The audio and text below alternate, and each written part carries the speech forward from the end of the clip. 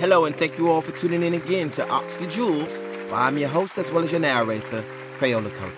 Today we will be reading Best Friends by Margery Cuyler, illustrated by David L. Walker. So if you have a copy, as usual, grab your copy so we can read together. Let's go. My best friend is Pete. Pete lives on my street. Pete and I play. We play every day. We play with my pup. We like to dress up. Pete is a knight. I am Snow White.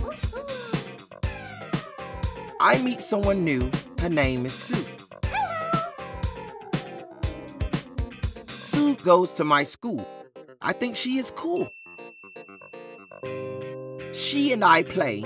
Pete stays away. He plays by himself near the toy show. I miss my friend Pete. Hey, my two friends can meet. I invite them today to come over and play. We play with my pup, and we all dress up. Pete is a cat. I wear a hat. Sue wears a gown and a pink crown.